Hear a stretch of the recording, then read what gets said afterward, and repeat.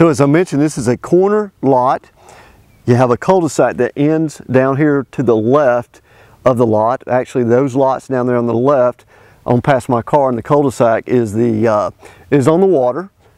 So this is a build site. It goes just from where the cul-de-sac circle starts, which is about 60 yards from me. Goes all the way down. This is a whole site here. Goes up over the ridge of the road and then back down at about another probably 50 yards. So very, very, a lot of road frontage on two different streets. Let's go ahead and walk.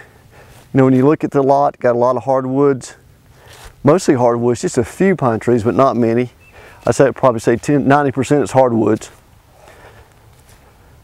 Let's go ahead and walk out here on the lot, let's get a better feel for it.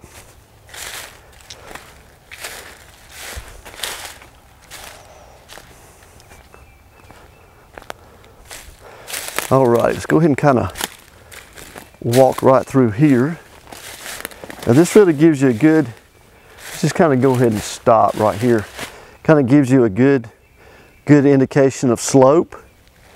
Most of the slope on the property is on the back side of the lot, but there's a little creek bed at the very end of the lot on the downward side of the property. So you're going to have a lot of separation from your neighbors on this property. So, but the build site actually, is pretty much very level. Just got a little bit of slope to it. Let's go ahead and walk kind of towards the back side of the property so you really get a good feel for it.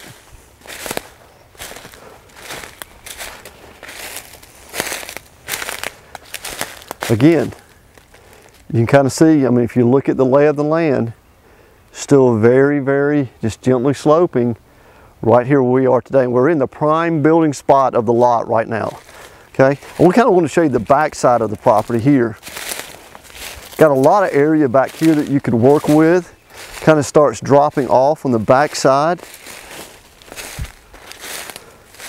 But that's okay, because to me, this area back here, you got the kind of creek bed down there in the bottom. So you can kind of see how it starts to drop off here on the back side. But when you look at your separation that you have from your neighbors, and you could come out here and do a big outdoor area, fire pit, really have just a lot of privacy on the back side of your lot, okay? As mentioned, lot 46 Riverstone, 2.31 acres, deeded boat slip, number 9, and we are priced at $51,000. Let's go ahead and go down to the boat slip area.